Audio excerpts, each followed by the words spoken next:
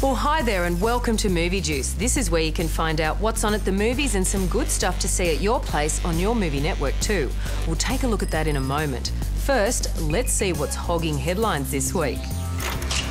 Emma Roberts will see a familiar face on her latest project. She's joined the cast of Valentine's Day, a multi-storyline romantic comedy starring Emma's auntie, Julia Roberts. It'll be their first film together. Topher Grace has also joined the cast as a mailroom worker, dating the girl played by Anne Hathaway. Also on board, Jessica Alba, Jessica Biel, Jennifer Garner and Ashton Kutcher. Hollywood is alive with rumours about a Michael Jackson movie, with a lot of speculation about who would play the King of Pop at the various stages of his lifelong career. It's a tough casting call. Lots of African-American stars could mimic MJ's singing and dancing, and the best bet would be to cast a total unknown. Stay tuned. Superman, the super dude with his super tight undies, worn on the outside of the rest of his clothing, may be getting a total rethink when it comes to the next big movie. Brandon Routh's contract has expired, and while this easily typecast actor would love to be Superman again, there's no guarantee that he'll be the one to fly. Lucky Country is a terrific Australian thriller that is bound to attract awards attention come AFI time later this year. Director on the rise, Creve Stenders, has created a spooky, enthralling journey into the plight of pioneers in the Australian wilderness and how gold fever can shake a person's grip on reality. A bit of gold can change your life or end it. You can find out more about it from the horse's mouth. Here's my interview with the enigmatic lead actor Aidan Young and director Creve Stenders. Got a sick boy here. Won't last long if we don't get some shelter for the night. Look, we could help you out a bit. Dad! That's pretty good! Let's bag something back for the working man, shall we?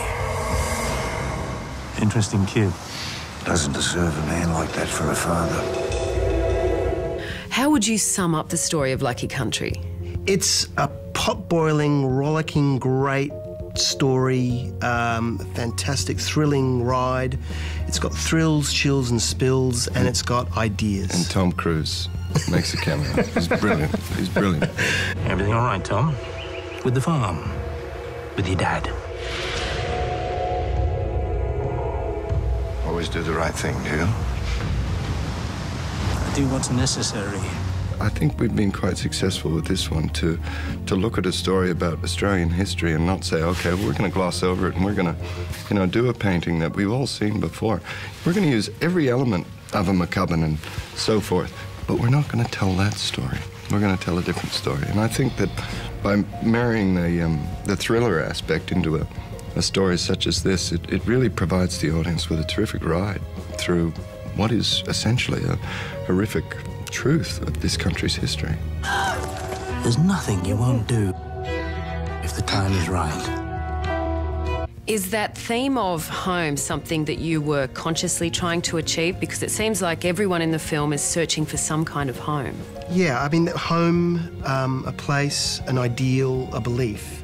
And it's really about how that ideal can get corrupted and poisoned by the lure of gold, money, desire, lust, anything, and but it's really about this boy staying true to this dream or this very pure idea of being true to the idea of a place and of living simply and of working hard and of not being corrupted. You'll understand in time, son. It's just the way of the world. So this, to me, is what New Australia means. To the landless, the homeless. Tom. To those who long to be manly, to be true, to be what men should be. Bet you thought it was going to be all Henry bloody Lawson, didn't you? If you're feeling lucky and you want to see Lucky Country for free, we have 20 double passes to give away to Movie Juice viewers. And scoring one is as easy as heading to the website moviejuice.tv. Hit the win button, give us a few details and answer this question in 25 words or less. What is it about Australia that makes it the luckiest country in the world? To Be or Not to Be is the show on Movie Extra that will surprise, delight and even shock some people. It's about the 10 plays that make it to the gala final of Short and Sweet, which is the biggest little play festival in the world. This week you can see Ep 4 and a great 10-minute play called Chocolate Face. It's a comedy about racism and sex. Okay, in the interview, the marketing director says to me, "Oh, wow, Kelly, what shampoo is that? It's just so lovely and spicy." Well, that's it? This is a woman that knows 300 variations on the word pretty, and spicy is the best she can do. Come on, Vic, we know what spicy means. Spicy means vindaloo. Well, look, that'll teach you getting your shampoo from Bombay. Eh? And it's Mumbai. Yeah, well, same. The great thing about the show To Be or Not to Be is that it takes you onto the stage to see how theatre people work, then it takes you off stage to see how they carry on. Let's have sex. No, hey, come on. It's going really well. We getting there. Like? I like to think that. But really, honestly, I don't know. Today should be an interesting rehearsal because it's going to be hard for me to focus. Adding to the drama is the fact that all the plays are competing for some big prizes, so everyone is acting their butts off. It's seriously good viewing. See it 10:30 Friday night, only on Extra. With a title like The Escapist, it's got to be about getting out of something. This time, it's jail. A convict who got life without parole learns his daughter is ill and wants to make peace with her before it's too late. I don't think it's going to be a clean getaway. You'll see some similarities to Shawshank Redemption and the TV show Prison Break. I want out, Brody. Not in a month. Not 6. Now. My first letter in 14 years. I gotta see her. I gotta make things right. The air vents in the laundry. Would they connect to a sewer? Yeah.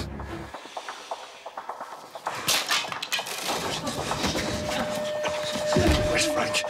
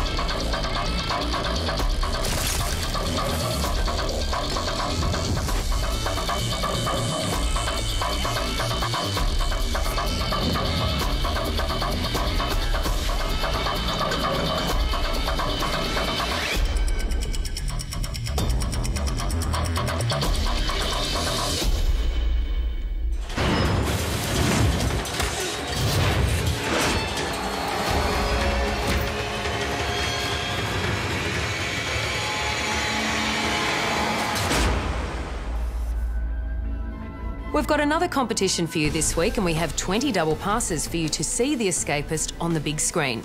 You know the drill. Go to moviejuice.tv, hit the win button, tell us your name, etc. and answer this question in no more than 25 words. What has been the biggest escape you've made in your life? Okay, well that's it for Movie Juice for now. Love being at your place and I want to do it again real soon. Remember to try your luck at scoring those free movie tickets. Go to moviejuice.tv. See you next time.